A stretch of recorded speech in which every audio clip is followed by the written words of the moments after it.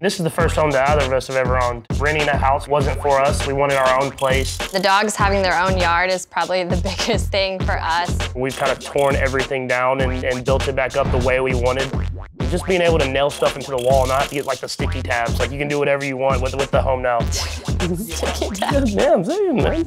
Setting our roots in Kansas City was huge for us. I think the people are what we love the most about Kansas City. And they have such a passion for the community, the food, the football team. But they treat us, I mean, just like we've been here our whole entire life. We're trying to be here for a long time. Yeah. Very long. We love it here. That was the biggest thing of getting the house is we plan on being here for 20 years plus. Hey Google, what does my calendar look like tomorrow?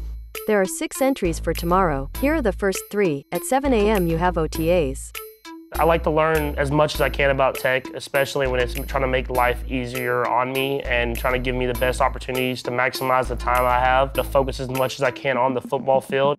I try to push myself as best as I can, especially during the off season. You want to make sure your body's in the perfect shape, and so it's kind of a thing where you're in full grind mode right now. And we're gone so much, so being able to check on the house and make sure everything's in order is always another advantage to that. We can turn the lights off, we can do the music, we can watch the dogs around the house. It's good to see which one is the one doing the bad stuff. I've always been so interested in what they do while we're gone.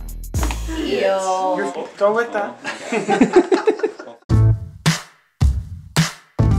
We had an interior designer named Marcy, and she was awesome. And I was the yes man, so I just kind of went and just said yes, like it's fine, no matter what they picked, because I just trusted in them. Yeah, he just told me to stop That was my asking. answer. So I basically got one thing, and it was like a baby with like tattoos that we have hanging up over the family room.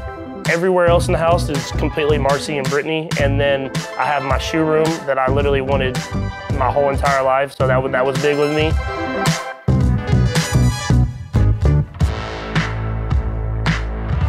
I've always loved shoes. I've always loved kind of changing the shoes with what I'm wearing, because I feel like it's like the final touch and it can make your outfit.